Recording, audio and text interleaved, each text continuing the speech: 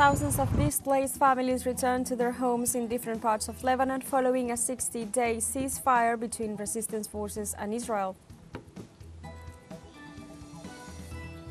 In Kazakhstan, Russian President Vladimir Putin arrived in Astana as part of an official visit to assess and strengthen bilateral relations and take part in the Collective Security Treaty Organization summit. And in Peru, the government declared a prison emergency due to overcrowding and the poor state of the prison infrastructure. Hello and welcome to From the South. I'm Alejandra Garcia from teleSUR Studios in Havana, Cuba. We begin with the news. Stay with us.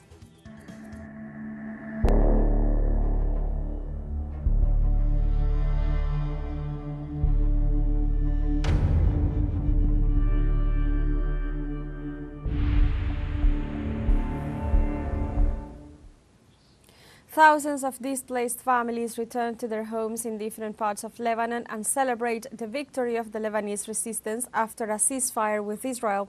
The ceasefire is a byproduct of international pressure and the resistance of the Lebanese people. The agreement stipulated a 60-day ceasefire in which progress will be made in the prisoners' swap, while the Lebanese forces will be the only ones allowed to deploy on the southern border. However, Israeli fire is still reported in the south of the country. In all, the Lebanese Health Ministry registered that 3,823 people have been killed and 15,859 injured since the escalation of the Israeli aggression towards Lebanon since September 2024.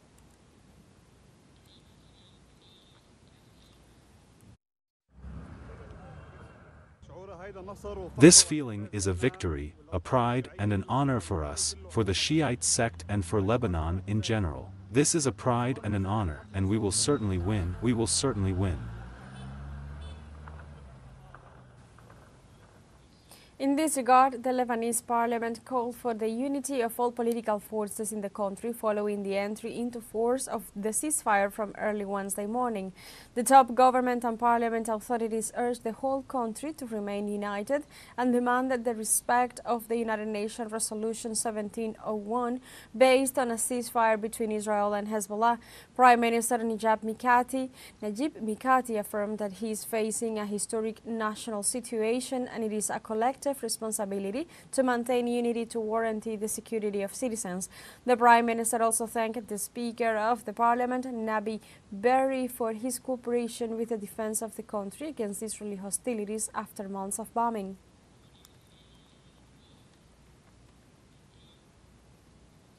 The Defense Minister of Lebanon, Maurice Slim, asserted on Wednesday that its army will move towards the southern border as long as Israeli forces keep their withdrawal from his nation.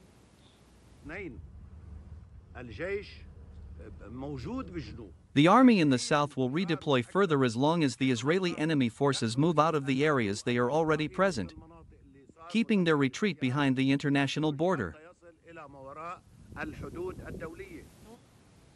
Concurrently, the Lebanese minister underscored that the national armed forces will ensure the safe return of displaced families to their homes.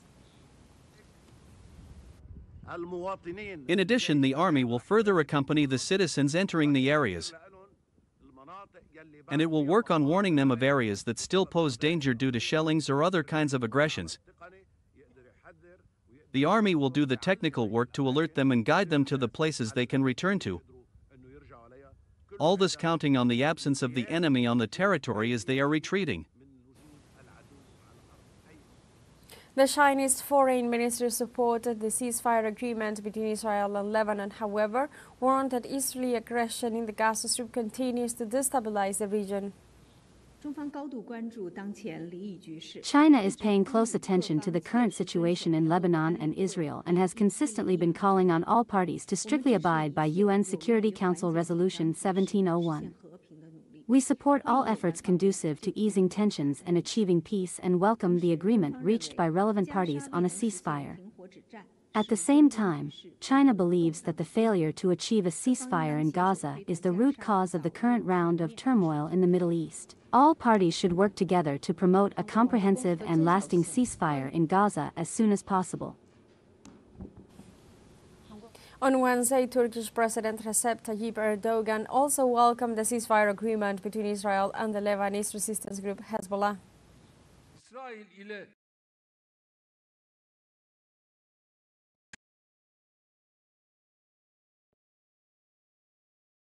memnuniyet duyuyoruz. Sahada sükunetin muhafazası noktasında We expect all parties, especially Israel, to fulfill their responsibilities to the letter toward maintaining peace on the ground. yerine getirmesini bekliyoruz. Gazze'de katliamın durması I say that, as Turkey, we are ready to contribute any efforts to stopping the massacre in Gaza and establishing a permanent ceasefire. hazır olduğumuzu ifade ediyoruz. Parti Despite the ceasefire in Lebanon, the Israeli army continued to intensify its attacks against Palestinians throughout the Gaza Strip. During overnight raids, the occupation army again shelled schools, providing shelter for hundreds of displaced families. That included a deadly attack on the Al Tabin school in the city of Gaza, killing 8 people and injuring several others. In addition, Israeli troops attacked early Wednesday morning a shelter school in Beit 249 people and wounded more than 104,000 since October 2023.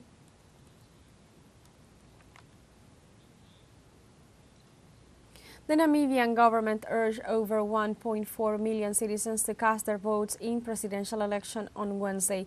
Electoral authorities have set up 2,521 polling stations in 121 domestic districts. There, citizens can go to the polls from 7 a.m. to 9 p.m. local time to elect the next president, as well as the 96 lawmakers out of the 104 members of parliament, as the axis of the state will decide on the remaining 8 legislators. It is noteworthy to remark that the South West Africa People organization, known as the SWAPO Party, has ruled the nation since its independence from South Africa in 1990. And now we have a short break coming up, but first remember you can join us on TikTok at teleSUR English, where you'll find news in different formats, news updates and more. We'll be right back. Stay with us.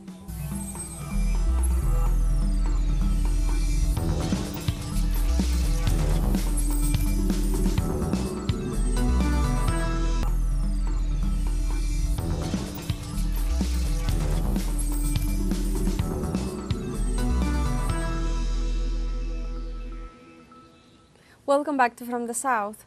Russian President Vladimir Putin arrived in the Kazakh capital of Astana as part of an official visit to assess and strengthen bilateral relations. The Russian leader was received by his Kazakh counterpart Kassym-Jomart Tokayev.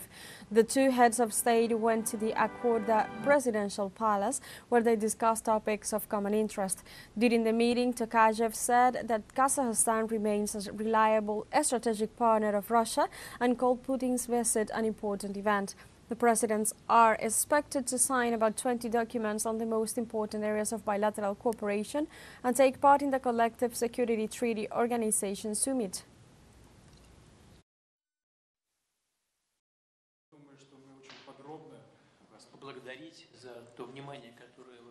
I want to thank you for the attention you constantly pay to the development of Russian-Kazakh relations. We feel it. We feel the attention of the President of Kazakhstan to this work that is most important for us. We consider Kazakhstan as our loyal friend, reliable and closest ally.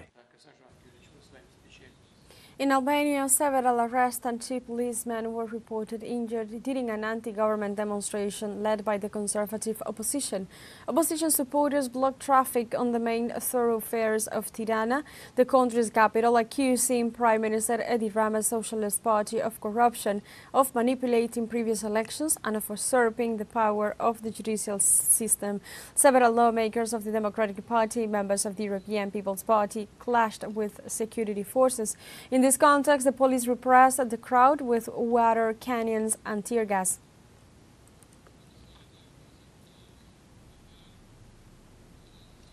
In France, the French farmers' unions continue its second week of protest against the free trade agreement between the European Union and Mercosur. In the city of Montauban, dozens of tractors were parked overnight outside the headquarters of the French body that brings together agricultural associations and players in the agricultural world. They gathered for an evening demonstration as actions across France intensified against the free trade agreement between the European Union and the South American Mercosur bloc. France is strongly opposed to the European Union signing the agreement, saying French farmers would face unfair competition that would undermine their livelihoods. In this context, the French National Assembly categorically rejected in a non-binding vote the European Union-Mercosur Free Trade Agreement. After a debate with harsh criticism, 470 deputies denounced the agreement and only 70 supported it. The decision of the lower house of the French Parliament reinforced the position of President Emmanuel Macron, who ratified his position to the free trade initiative under heavy pressure from farmers. However, it seemed unlikely Paris would succeed in slowing down an agreement that the President of the European Commission, Ursula von der Leyen, estimated to be already in its final stage.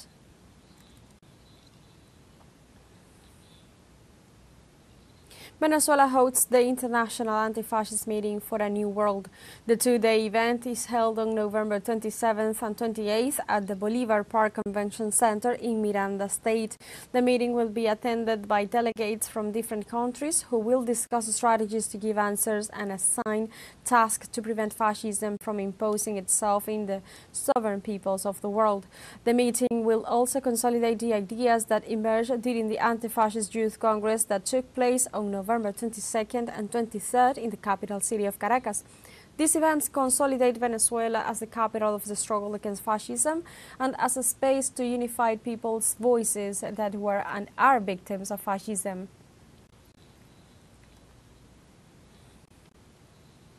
The Bolivian company Yacimientos de Litio Boliviano and the Chinese company Hong Kong CBC Investment Limited signed an agreement on Monday for the production of lithium carbonate in the southwest of the country. 2 lithium carbonate plants will be built, for which an initial Chinese investment of over 1.0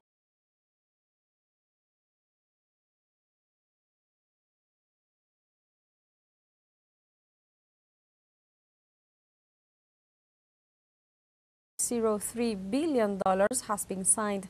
The Bolivian company's executive president Omar Alarcón pointed out that China is a world leader in renewable energies and a producer of lithium batteries. Meanwhile, President Luis Arce celebrated that the nation is negotiating with the largest and most important lithium production companies in the world.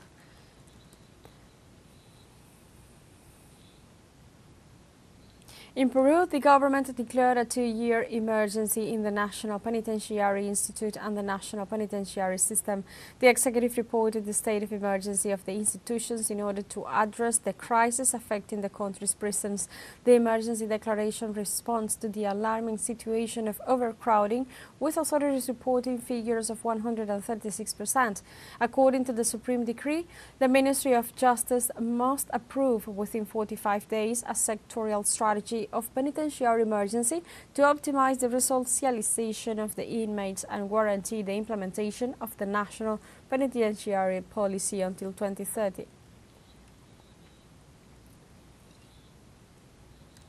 We have a second short break coming up, but before we invite you to visit our YouTube channel at teleSUR English, there you'll be able to rewatch our interviews, top stories, special broadcastings and more. Hit the subscribe button and activate the notification bell to stay up to date on the world's most recent events. Find a short break, don't go away.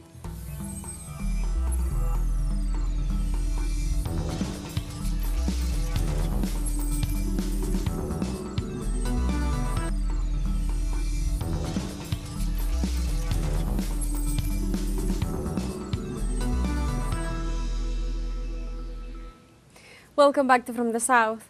Let's go to the Caribbean, namely the Dominican Republic, where a Pandora's box has been opened by the thief of ammunition within the domestic police forces. Let's see the coverage of our correspondent Daisy Toussaint. In the Dominican Republic, a hearing was held in the Pandora case, which is related to a network corruption within the police, where over 900,000 ammunition projectiles had been allegedly stolen from the National Police warehouses, exposing a web of internal corruption. Let's make crystal clear that on this legal process, excluding civilian Miguelina Bello, the rest of defendants betrayed their uniform, betrayed their institution and betrayed their country. Fortunately, some of them have held their accountability in court, as they have decided to collaborate with the public prosecutor's office. Particularly, 3 defendants have so far collaborated with the public prosecutor's office. In the Pandora case, 10 people have been charged, 9 of them police officers and a civilian. The public prosecutor's office unfolded that this criminal network used to steal ammunition. Right afterwards, they allocated that ammunition to 80 through border markets. The detained police officers were responsible for the custody of arms and ammunition, so they managed the arms depot, so they altered all this to cover up the projectiles theft. Thus, in 1 year, they have embezzled over 64 million pesos, equal to over $1 million from the state. Today, we exposed our arguments abided by law, proving the untruth of what was stated by the public prosecutor's office. We are taking a recess now. To continue with the hearing tomorrow at 2 p.m. We are convinced that the Chief Justice will be sovereign, independent, so that the authorities' ruling will be grounded in the principles and legal precepts. The case was described as complex, but the Chief Justice issued a verdict. 7 of the 10 defendants were remanded in custody, while the other 3 offenders received economic guarantees, in addition to reporting daily to the supervisor. Meanwhile, Miguelina Bello, the civilian involved, was given house arrest. You must understand that the public prosecutor's office is charging the majority of defendants with association of wrongdoers, which is globally known as criminal association. The entity accuses them of arms trafficking and an array of other allegations due to some weapons of the national police have gone missing. The Pandora case brought to light both the vulnerability of the country's security entities and the urgent need for reforms within the national police. Notwithstanding, defense attorneys will always seek to find their clients not guilty. The inspectorate issued a piece of evidence that determines that our defendant is discharged from any kind of responsibility, grounded in he didn't have the key to the warehouse, where the ammunition was kept. In addition, several defendants, namely 3 of them, excluding Miguelina, they will make agreements with the public prosecutor's office, so they will hold their criminal responsibility. But our client won't make any agreement because our defendant has no responsibility. Thus he won't admit a crime he did not commit. Dominican people have spotlighted this trial for both the magnitude of the theft and the fragility of the institutions in charge of public security. Para teleSUR de Institución República Dominicana. Mexican citizens expressed their concern about Donald Trump's announcement to apply tariffs on all Mexican goods due to smuggling and illegal migration. On Monday, Trump announced that he would apply a 25% tariff to all imports from Mexico and Canada as one of his first measures after taking office as President of the United States in January. In this context, citizens of Tijuana, which shares a border with the United States, fear that the measure will affect their daily economy, which is closely linked to the neighboring country. Mexican President Claudia Sheinbaum affirmed that the tariffs will not stop drug smuggling or undocumented migration to the United States.